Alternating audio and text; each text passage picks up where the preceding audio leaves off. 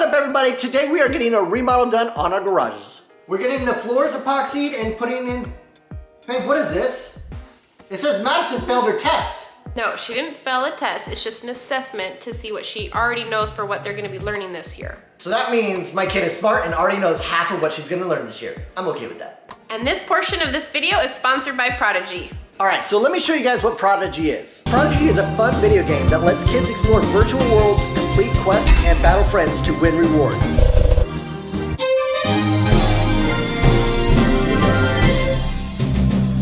And Prodigy has over 50,000 math questions from 1st through 8th grades. For parents, it's an easy way to encourage kids to learn and for them to learn independently. Prodigy is a role-playing game where players will create their own characters that represent them as they play and explore through the game, and there's over 150 pets to collect, which I think is the girls' favorite part of this game.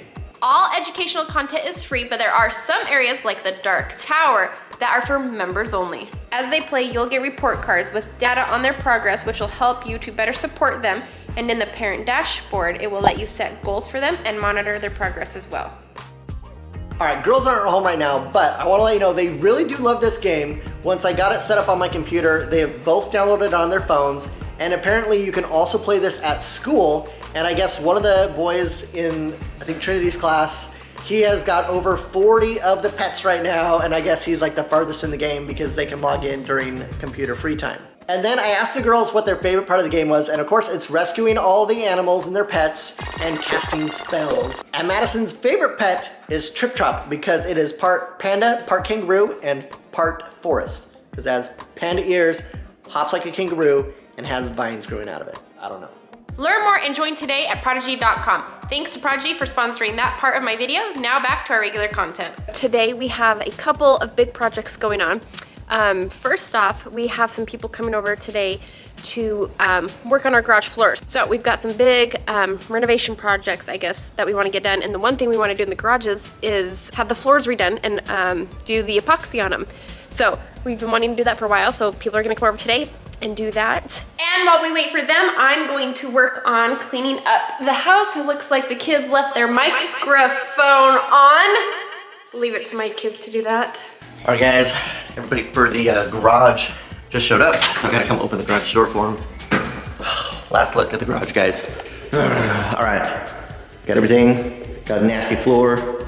That's what we're gonna be swapping out today. We're gonna put epoxy down, so we'll see how it looks. Hopefully it's awesome, which it should be. All right, guys, they are taking a break, so we figured we'd come out here and spy on what they're doing. Anyways, looks pretty good. Got our mess out here. Look at this, that looks so cool. So we went with some blue so we'd have a little bit of color, but I think it's gonna be pretty cool.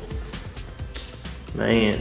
And you get to park your car in there. I know, but I almost don't want to because I feel like I'm gonna mess it up. You probably will mess it up.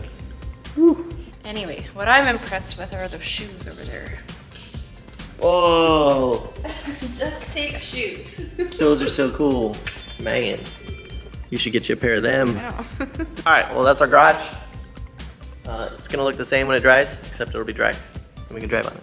And over on the side where it wasn't painted, we're gonna go ahead and put some cabinets over there. But while we wait for that to get finished, we are out here in the backyard. We've got some cleaning up to do.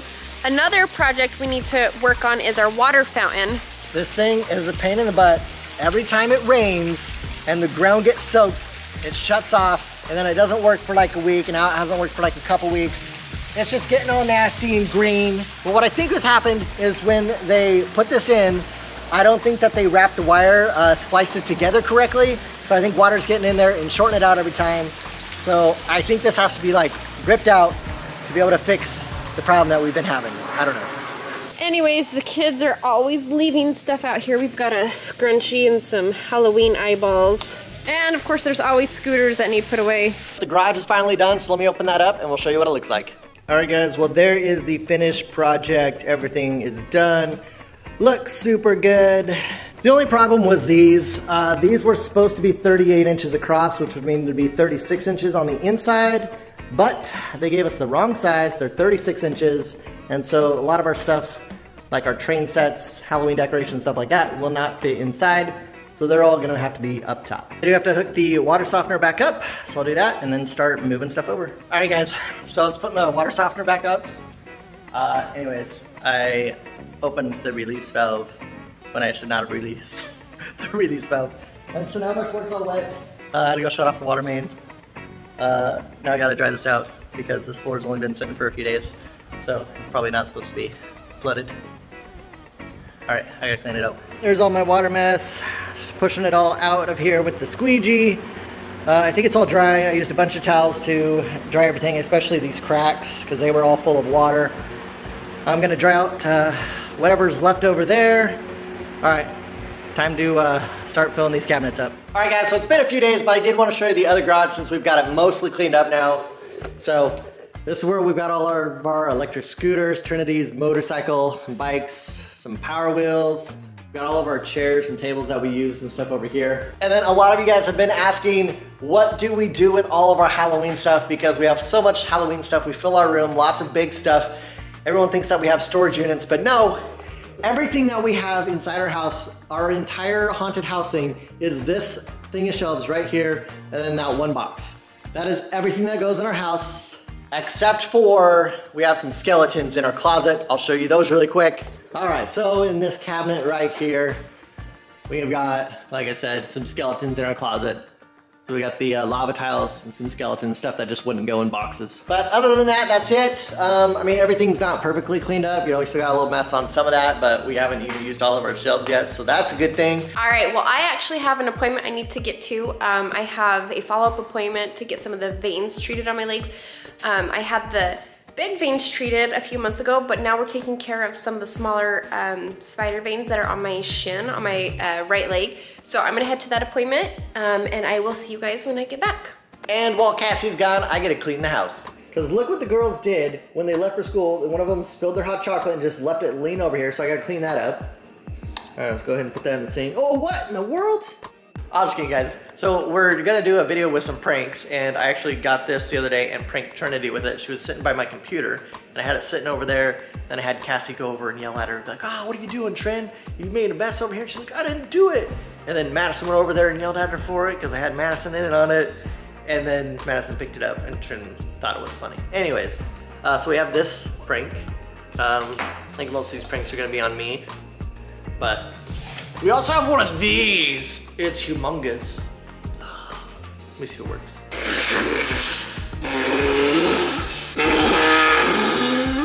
All right, guys, I'm gonna try out this giant whoopee cushion. See what happens. All right, here we go. Here we go. Ah, that was pretty good. Sounds better than the little ones, because the little ones just, this one, it's like full on. Anyways, let me show you what else I got. So I also got these things, a couple cans of chips and popcorn. They're kind of like our other thing of chips. I'll show you it. So we have this one, delicious chips. Let me open it up. See if I can do this on camera. Stink. So that's basically what those are, but the girls don't know about them yet, so we should get a good reaction out of those. All right, I'm not really gonna clean the house, so we'll just wait for Cassie to get back. All right, I am back home. I had a quick, easy appointment. This is what my leg looks like. You can't tell much, obviously, but they treated those veins again that were right here on my shin. But now it's time to let my leg heal up. Thanks for watching, you guys, and we will see you next time. Bye.